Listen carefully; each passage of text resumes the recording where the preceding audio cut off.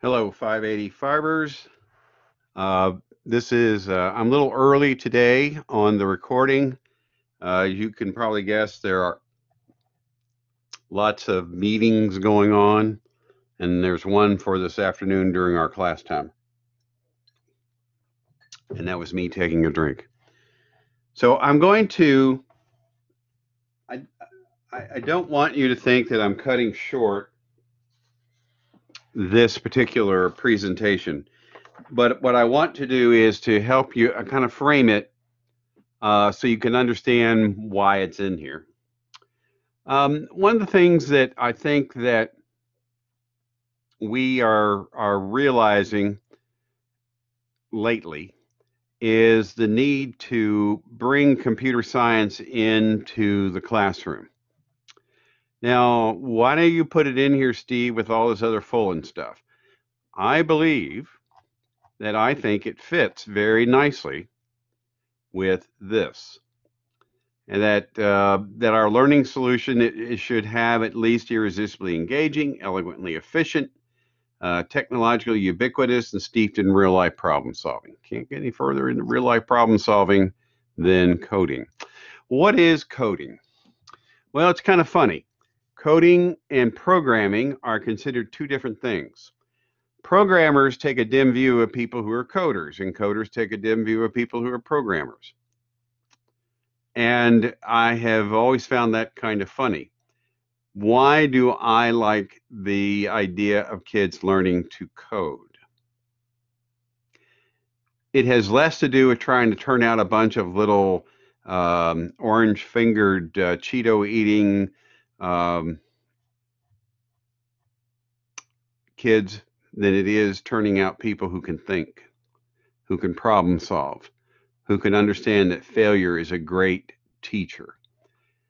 And the beauty of when you code is that all of those come into play. In other words, you don't have to get the right answer right off the bat. You have a way of checking to see if what you have created works. And if it does work, then that gives you that immediate satisfaction of knowing that you've created something and then propels you on to try something else. There's a lot of math built into coding, which we won't go into because this is not a class on technology and math. But one of the things, again, that I like about it is how you can show kids that when you code something and you create a piece of code with a variable in it, you're basically creating a function. And functions serve as the basis of calculus and algebra 2. So what you're trying to get kids to realize is there is connection between the math and real world. So here's what we're going to do. I'm going to show you a couple of things that are in here. As you can guess, the Google has its own take on coding. And if you want, you can watch this little video right here that is their take on it. And then below, you can actually go in if you want and play in here. I will be quite frank with you in that I like this better. I'm a big Scratch guy. Reason why? Let me give you a couple of reasons why. I think Scratch has a much simpler palette to work with, beginning coders. I think the palette is color-coded, so it's easier to work with. And I like the fact that Scratch, the programming language, can be connected to a Lego creation called WeDo's that allows you to actually program something that the little robot that you have on the end of your USB will then put into play. And I believe, and I haven't done this lately, but I believe the new Scratch version that we're going to play with today will do the same thing with the bigger NXT versions. Now, for those of you who do not do any kind of robotics, that was just all gibberish, and I apologize. I was part of a team that brought the robotics thing to Jefferson County too many years ago. And it's still part of me. I still enjoy it a lot. But let me show you what I'm going to ask you to do here. First of all, here's a video that basically takes you through how to do Scratch. Second of all, there's what you're making today. So basically what you're going to do is you're going to take these particular pieces and you're going to put them into a game that we're going to build here in just a minute. Now, let's make clear what we're about here.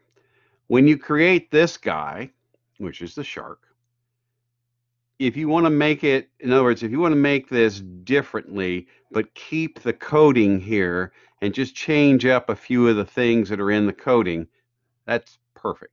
I don't want you just to copy and paste this in. Actually, you can't copy and paste it in. You'll have to read it, then go in and put it in. What I want you to do is I want you to try developing it the way that you would like to do it. Now, what I've also done is I've put in here a link to a PDF that you can print out and hold in your hand while you're looking at the Scratch in the MIT, and that way you can basically put all the information in and then go and build your little game. When you're finished, it will give you a link, and you're going to put that link into the assignment. Let's get Scratch. So this is Scratch at MIT. If you want to do this with kids, this is the site I'd go to. There are other coding sites on the web, and the only reason why I picked Scratch over the others is, first of all, it is a developing, they're always adding new features to it. As you can see, there's a video right there. It tells you what the latest update is. It is very simple to use. And the other thing about it is it's huge. It has so many people using it. And the thing about it is that it is a hacker community. Now, hacker has a negative connotation to most people, but hackers really were people who developed code that they shared with everybody. That was the original definition of what hackers were. And the Scratch environment has embraced that completely. When we get into the Scratch desktop here in a second, I'll show you what I mean. But you can go up here and you can explore. You can look at what people have created out there. Look at that one. I got to look at this one. Toilet paper hoard. Let's see what that is.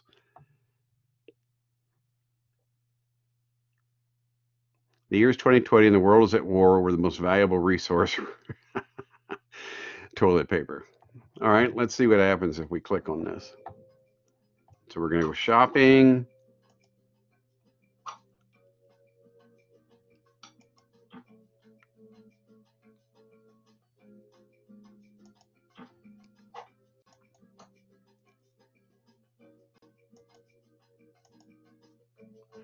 Well, it's not doing much, is it?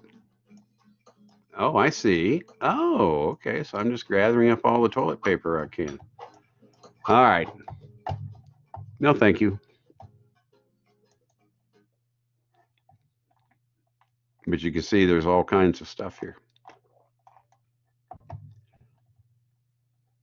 We are going to start here. So you go into Scratch, give yourself an account, just create an account. And then when you get back in here, come to create. And we're going to start creating a project. Now here's your layout, and I'll walk you around the layout so that you get a sense of what you're looking at. And I'm going to warn you that I'm going to have to be doing this a bit. See how the screen is shifting? Because my I've got my screen resolution reduced so that it's nice and big so you can see what I'm doing here. But over here on the left-hand side, excuse me, over here on the left-hand side, this is your code. Scratch is what's called OOPS programming, OOPS. It stands for Object-Oriented Programming System. And what it means is these little things over here, these little snippets of code, then act upon the sprite that is over here. This is the mascot for Scratch, Scratch the cat. We're not going to use him, and I'll show you how to replace him here in just a second. So you can build your program in here, and then what you create works over here. Simple as that. And then when you're done, you can take the code out and put it away. Now I'm going to go up here to where it says Untitled 26. And the first thing I'm going to do is I'm going to put in my game title. Okay. And that's just so I can have it. As you can see over here, here's all the different languages you can program in. My goodness gracious. Here is a file for you to be able to save it to your computer. You don't need to worry, though. It does the same thing that everything we've played with has the ability to do, and that is it saves automatically. You can turn on turbo mode, which means things go really fast. Don't do it. If you make a total screw up everything, you can do a restore, and it'll take you back to where your last one was. Here are the tutorials. Lots and lots and lots and lots and lots of tutorials. If you need to do a getting started, you feel free to do that, although the one I put into the video works really well as well. This is sharing. This is how we're going to get it out and put it into wherever we want to put it, okay? So we will do that. There's your link right there. All you do is comment, click on that, and then you can share it. It'll give you the link to it, and you're off to the races, being able to put it in your assignments page. This is your project page, which is what you're looking at right now. This is a folder where you can put things in, and then there's you.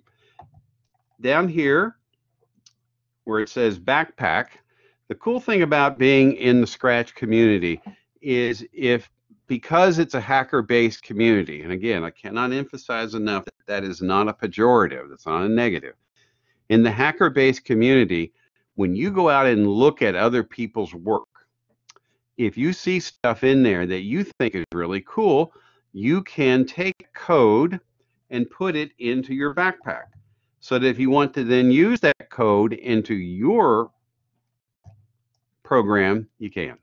Just like that. Just drag it out of the backpack and drop it in. Now I have that code available to me to use in my project.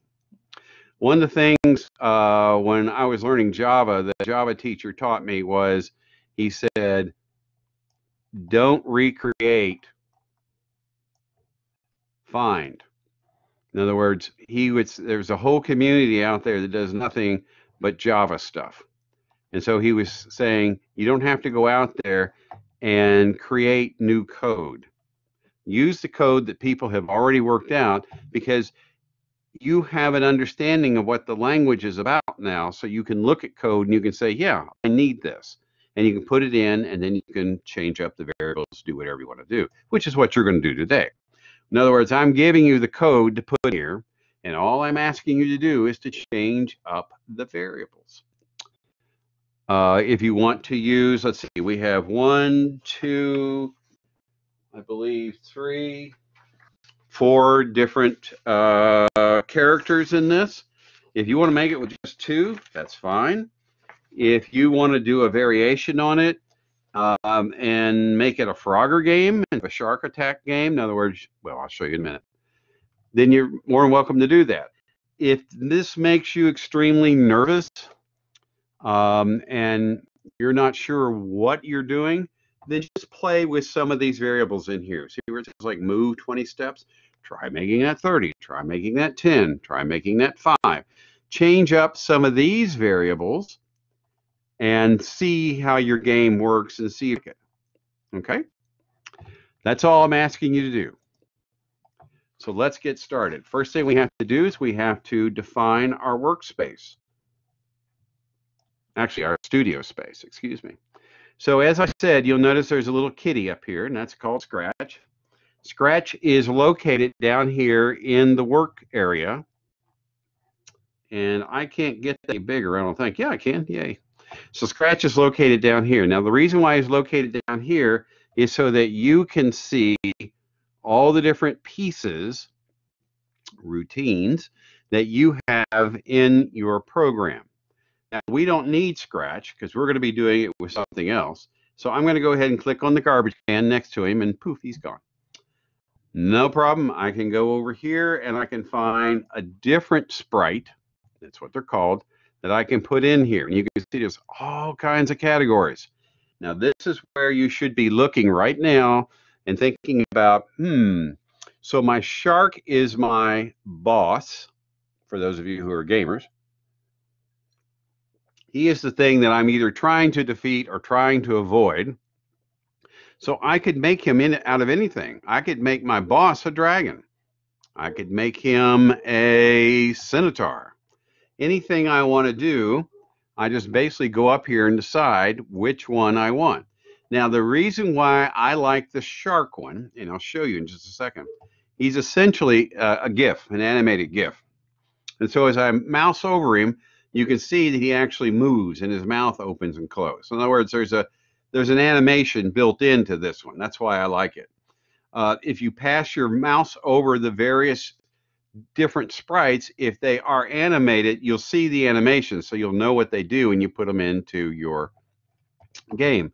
The puppy basically gets up and sits down and does all that. Starfish wiggles his arms. Pufferfish kind of puffs. The penguin kind of moves around. You get the idea. So you can go through and you can pick out your sprite that'll be the boss or the character that will be doing the thing we either have to avoid. Okay, so I'm going to pick him, and now there he is on my screen.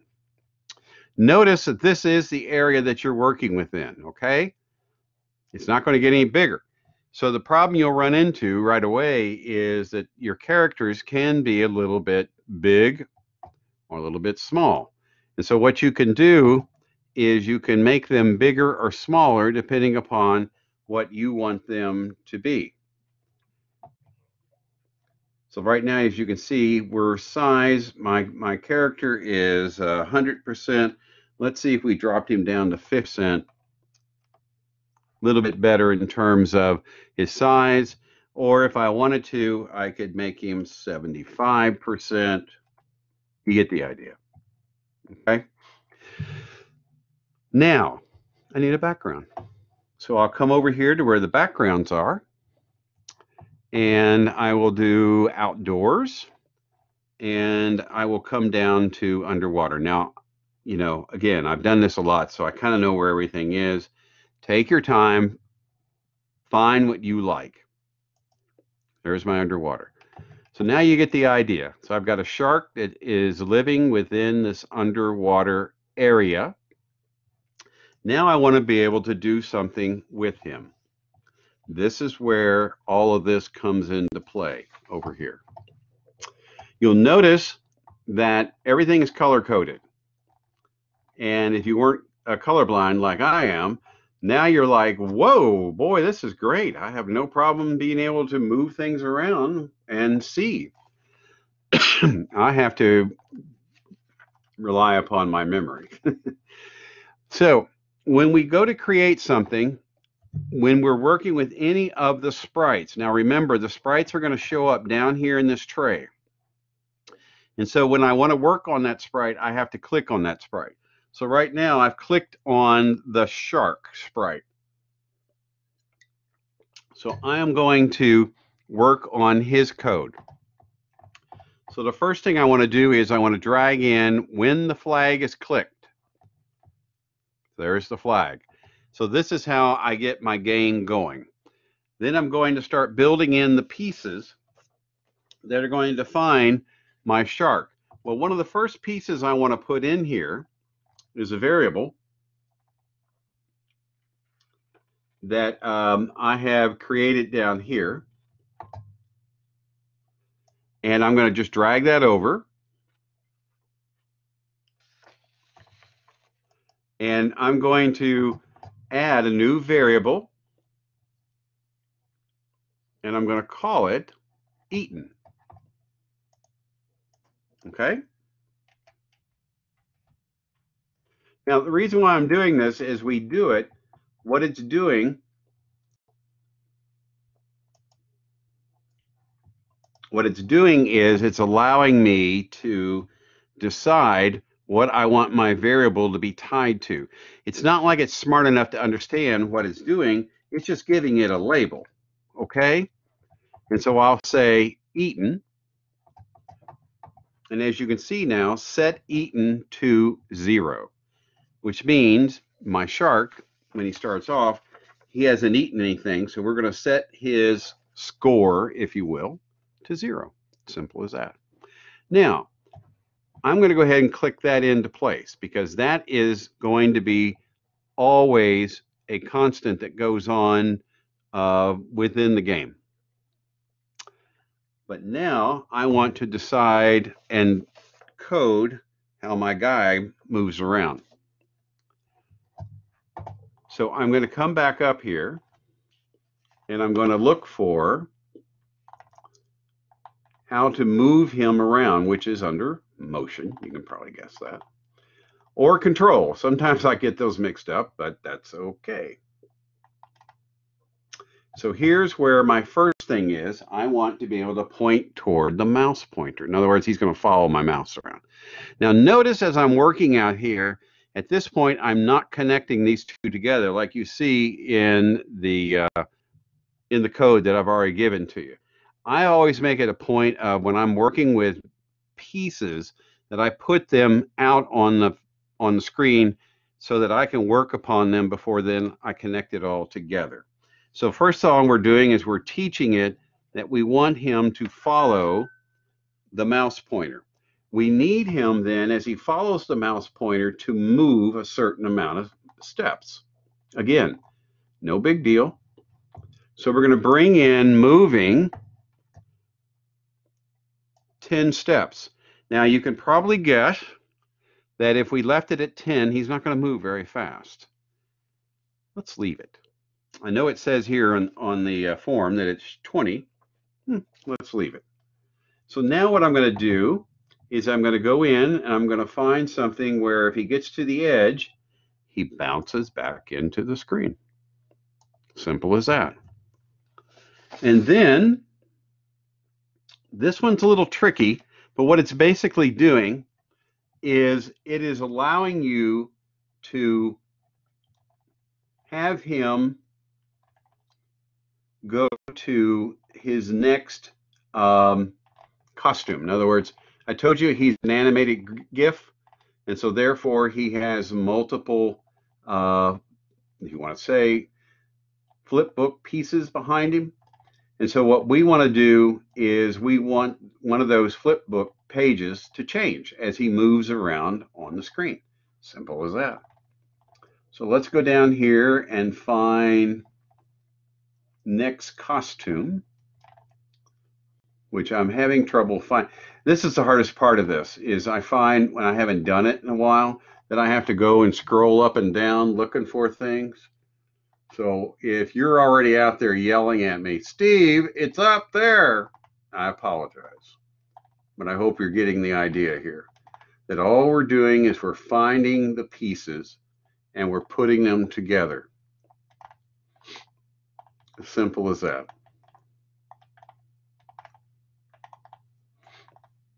There it is. Next costume. So I'm going to put my next costume in underneath edge on edge bounce. And then I'm going to wait. Why wait? Why are we waiting?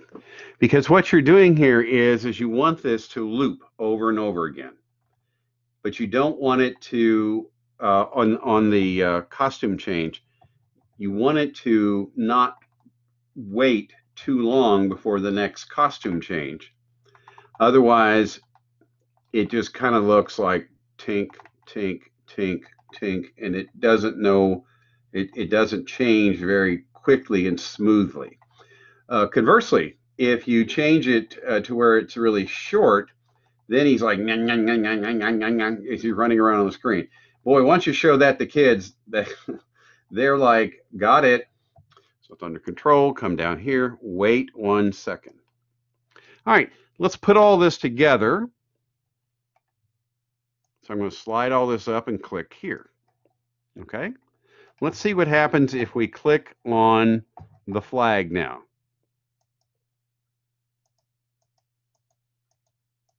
I'm just clicking, by the way. Click, click, click. I'm going to keep clicking till he gets up here to an edge, and I'll show you what happens. There, see, he flipped over. And now he's click, click, he's moving again.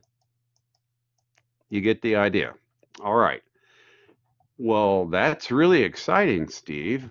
Well, the first thing, the first thing you want to do is you want to think about, how can I make this so it happens. I'm going to drag that back down, the code, and now we're going to look at control. So if we tell this piece of code to keep doing what it's doing forever, then what happens is the action that we just had to keep going, click, click, click, and do, it will now do forever. So I'll slide that back up in here. And as you can see, when the flag is clicked, the first thing it's going to do is set the eaten score to 0. And then it's going to forever cause these things to happen. So let's see what happens now when I click on it. And when I move my mouse around on the screen, as you can see, he's trying to follow it. Not going very quick, is it? Why is that? This is where you start teaching kids to problem solve. So maybe I need to move him faster. Let's see what happens if I move him 20 steps. I come back in here, stop, and then I'm going to hit the flag again. And now I'm going to move him in. And as you can see, he's moving around a little bit better. But his mouth action is a little bit slow. So he's following my mouse, not very quickly. Let's go back up here to where the steps were. Let's make it 30. Oh, goodness, don't make it 2,000. Let's make it 30. Okay. Stop, flag. Now it's moving. And as you can see, he's starting to move with a little bit better. And he's following my mouse, and he's starting to move around the screen a little bit better. Now, remember that wait thing we talked about? Stop.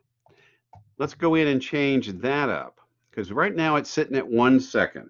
Let's see what happens if we make it 0.5 seconds. Flag. And now we're doing a pretty good job of him moving around on the screen with his little jaws working. And when he gets over to the edge, he bounces back into the playing field. Still don't like that. So how about if I make it 0.1?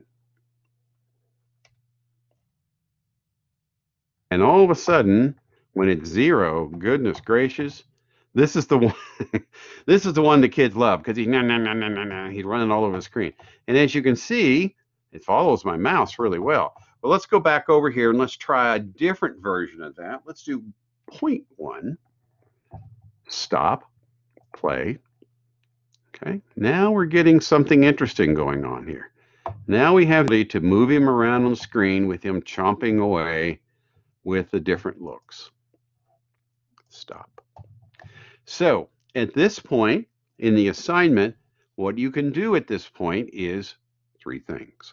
Number 1, you can decide if you want to use that particular sprite or if you want to find another one.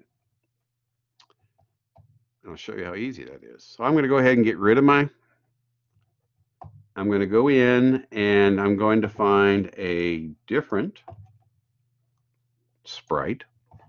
Let's find something maybe a little cooler. The dragon looks neat. What do you think about the dragon? Let's put the dragon in. What the heck? So here we go. We now have a dragon. Well, I don't think the dragon would be under the sea, so let's go find a background for him. Oh, look, there's a fantasy one. Oh, there's Castle 4, so on. Now, let's put the woods in. So we now have a dragon, and we don't like that size of him, so let's make him 50%. Now we have a dragon.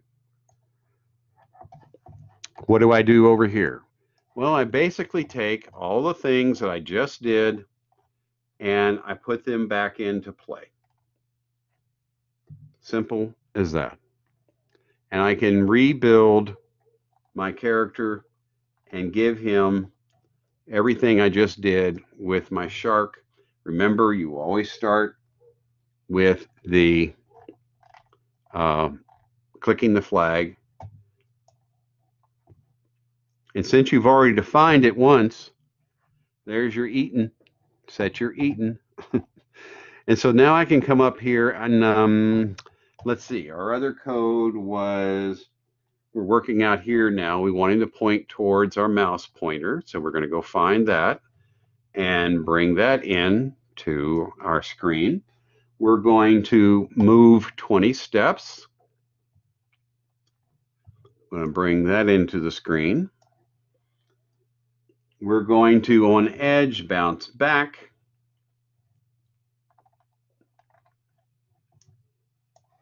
Put that into the screen. And then next we're going to have the next costume, which again, I have forgotten where it was, but it was right here, I think.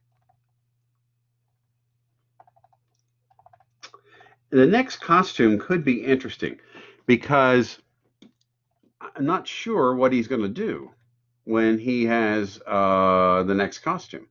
It looked like he kind of was moving, but I'm not sure. So let's go and see. I'm sorry, this is the part that drives me crazy too, is the fact that I have to scroll around and look for stuff that I ought to just be able to find right away. And you're sitting out there, like I said, and you're yelling at me, Steve, it's right there. Okay, so there's next costume. And then we're going to add the little weight thing. Remember the weight thing? And what is the weight thing for? The weight thing is to flip between the different costumes. That's all. That's all it's for. And I think it's up here under move, under motion.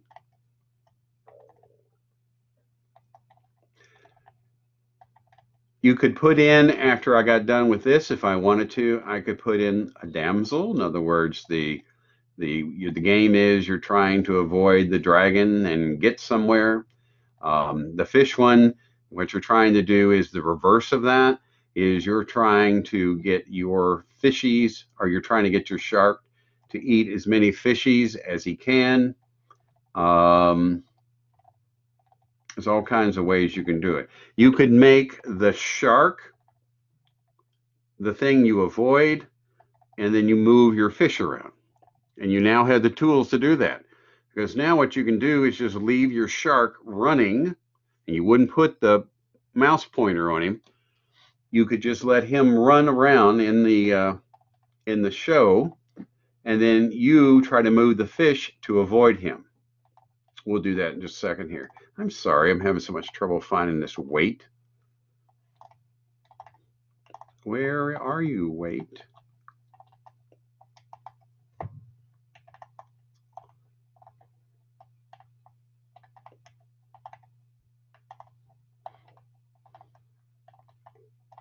I haven't even touched sound. We'll look at sound here in just a second. Oh, you can also change his size up and down, which is kind of crazy as well. All right, so there's our next costume. And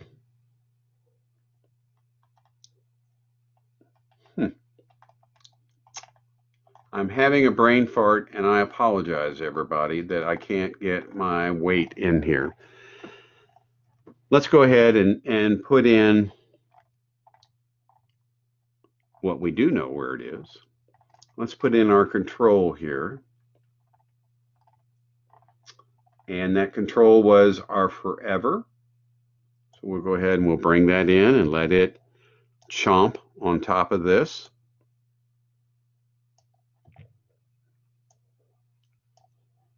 Okay. So you basically just have all of your pieces here.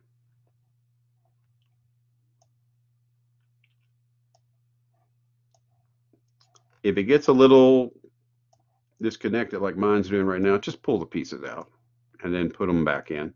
Make sure you put them back in an order. Don't just, arbitrarily throw them in. There we go. And I'm going to drag it up here. Well, come on, stay in there. I'm going to drag this up here and connect it. All right, just for giggles, let's see what happens if we play this. Okay, so we know we've got some things to do. Wow. That is one hyperactive little dragon. Okay. Are you getting the idea? Now, how can I switch it up? All right, let's do that real fast. So we could have our dragon or our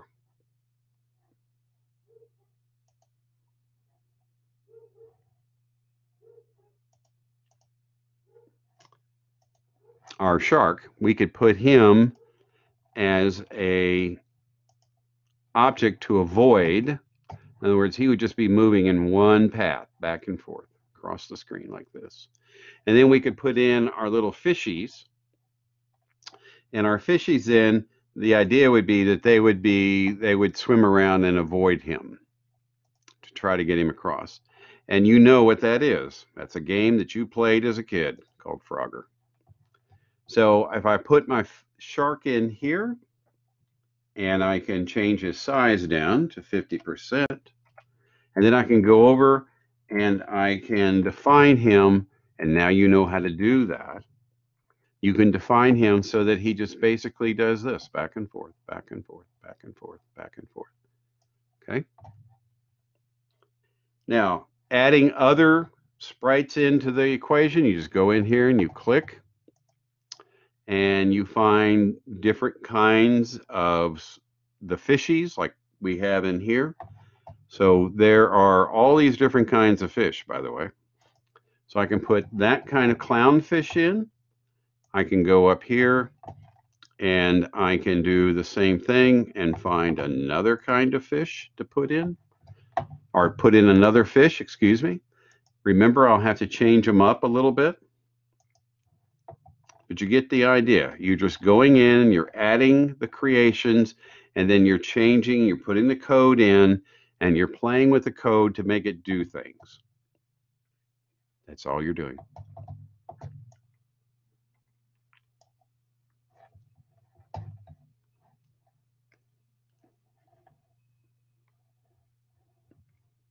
So we would make these guys a little bit smaller.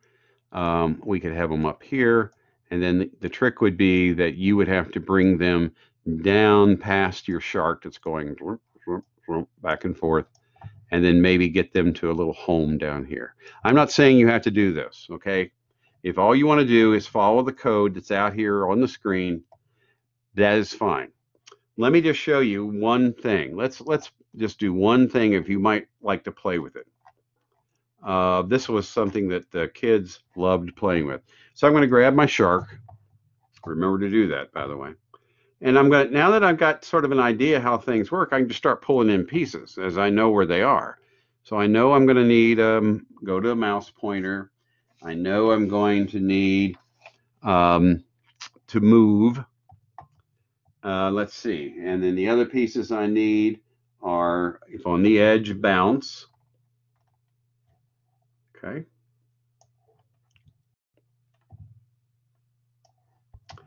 And we're going to do next costume. Oh, here we go again. Now I got to go find the stupid weight.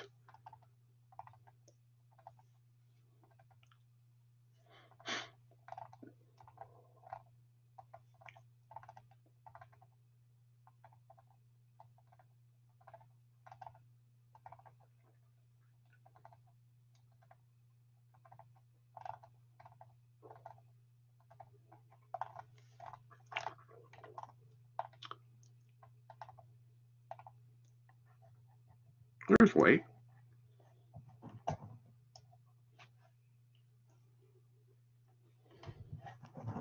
Oh no, I don't want to do that weight. That weight is for if something, you're waiting for something to happen, or if something does happen, you can, there it was, right up here at the top of control. Jeez Louise, Steve. Okay, let's find next costume, which ought to be right in up here. No.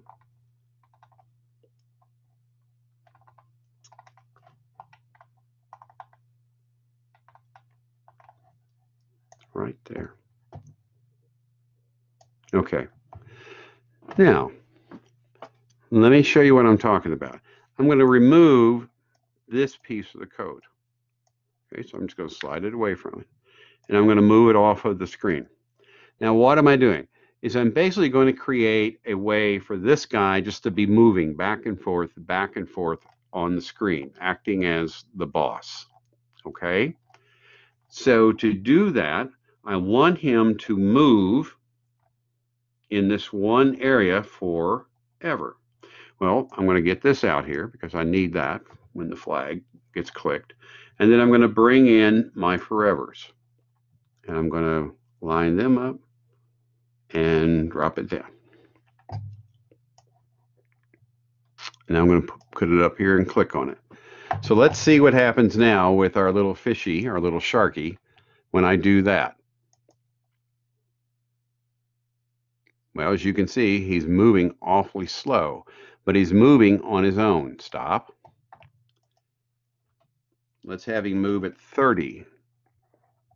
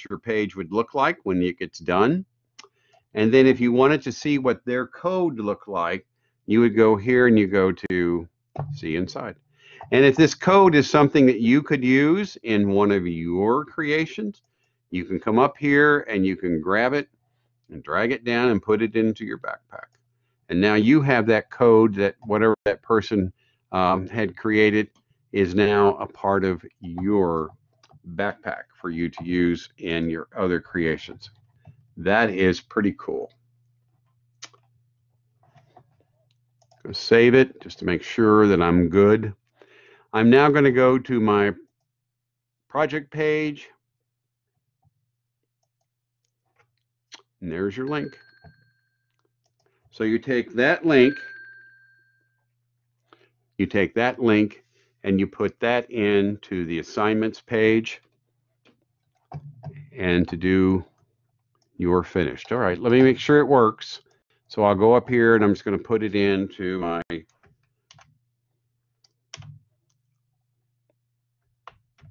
there it is.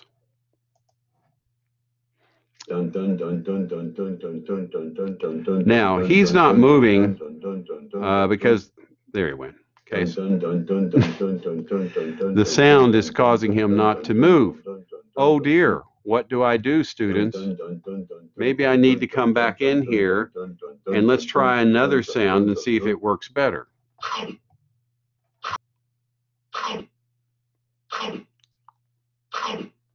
That one works better.